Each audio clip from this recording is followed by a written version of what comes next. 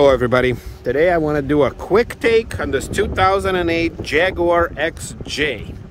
I'm in the back of a dealership, like I've been visiting actually this place. It's an Acura store, but I'm gonna do a quick take.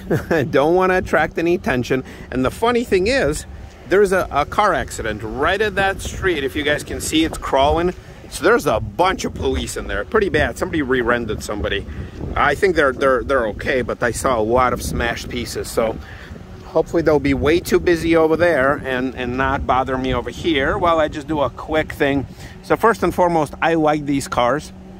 They're big, they're long, they're luxury. They have this presence, kind of like this car right here. And obviously at some point they shared their corporate parents together, so it's not surprising that I'm kind of attracted to both of them.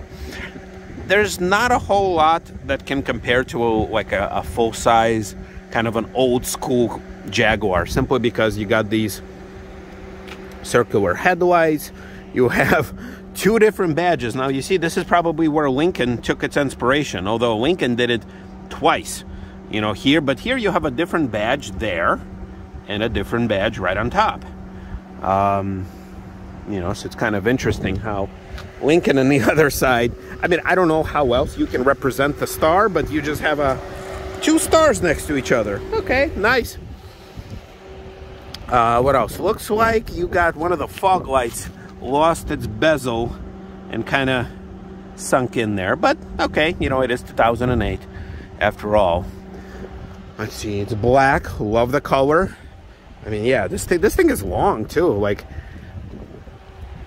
you have nice wheels, no corrosion on these things, so maybe that's where the super luxury comes in.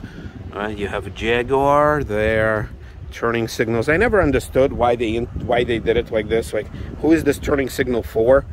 I know that a lot of times, you know, in Europe they have different requirements, so they would put a blinker somewhere on the fender, but here they decided to do it in the mirror. Not pulling any door handles, but I think it is locked. Try to fill in with some pictures. Tons and tons of wood. Oh my God, how much wood is in there. And I know that these things had some sort of like a Vanden Plas edition where you had like even more wood, or like it was a different color. But yeah, always like the little shift knob for Jaguar. And you have the wood all over the steering wheel, all over the dash. It does kind of look like a town car. Like, if you look at this flat stuff that's on the dash, yeah, it is kind of a town car-ish. But once again, don't know who pulled whose inspiration. All right, you got a sunroof, although not one of those giant panoramic one. It is, after all, 2008. Chrome door handles. All right, there you go. Very nice. Oh, it's so hot.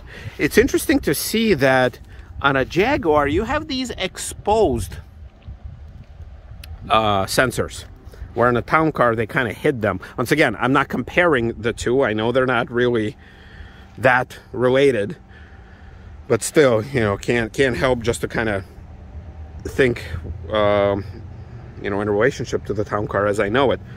I like the rear end treatment too. Like, you have this chrome strip, although I'm surprised they don't have the growler anywhere back here. They just have a Jaguar strip. All right, nice treatment there, nice treatment there. It's interesting how right here they have a chrome strip going around the taillights. And I've seen some treatments of town cars having like some sort of a chromey bezel. Usually it was like a dealer installed thing where they would do an extra blink. Here you have the blink that will come with it. Pretty useless spoiler. I mean, come on. Why do you need that? Purple speaker subwoofer grill. Very weird. 2008 Jaguar. Okay. Yep, there you go. Nice leather, black on black.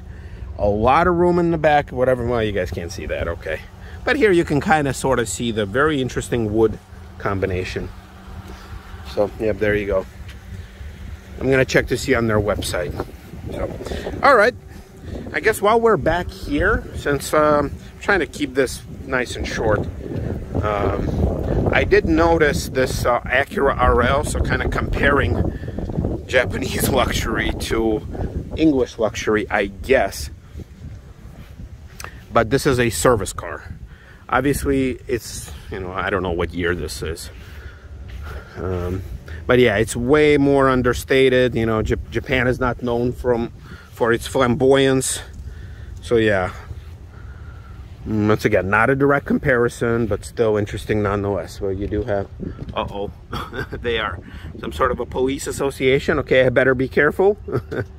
Yeah, way less cooler on the inside, or even the outside.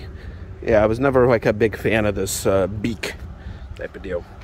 All right, folks. Yeah, I think I better be going. I don't want to overstate my welcome. There's some other cars over there. I mean, but I already reviewed some of that stuff, so not too interested in that. See you, everybody.